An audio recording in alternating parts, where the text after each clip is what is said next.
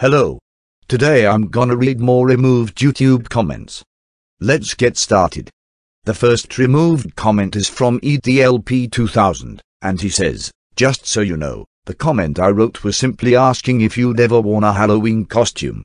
I haven't worn any Halloween costumes before, since I never celebrated Halloween or went trick-or-treating. I most likely never will do these things." The next removed comment is from Yellow Circle the Gamer, and he says, "Hi, I was at school. I'll send a request soon. Okay. I saw your error request, and it was valid. Thank you for it." The next removed comment is from Clean Edits, and he says, "What do you do if you clicked Sweetie Girls online? Do they track you? Just don't click on the link that these pussy assholes type in the comments section.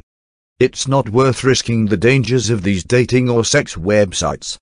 The next removed comment is from Full Road, and he says, "At 2:57, if you didn't know, that error has a shape of a dick in it. I didn't know that when I made the error video back in 2018. Thanks for telling me."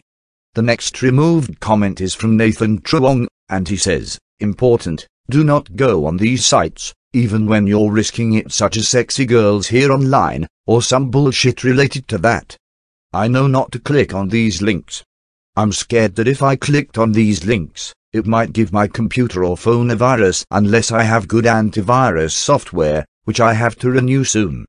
The next removed comment is from Dragogos. Actually, he removed the comment himself, but I've decided to read it anyways, and he says, "The Go Animate and Speak Onia community is fucked up for real. I agree.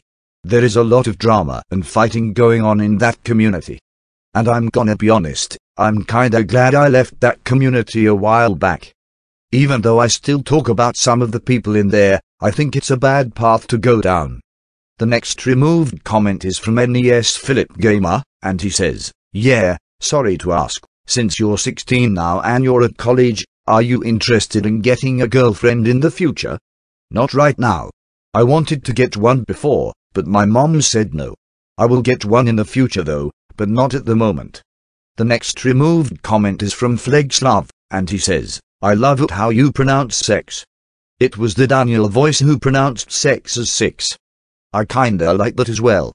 The last removed comment is from Eric Plotagon Guy, and he put up a sex link. Fuck off with that shit, bitch. No one wants to go on that retarded website. Those are all the removed comments I'm gonna read for now. I hope you enjoyed the video. Please subscribe for future content, and I will see you later.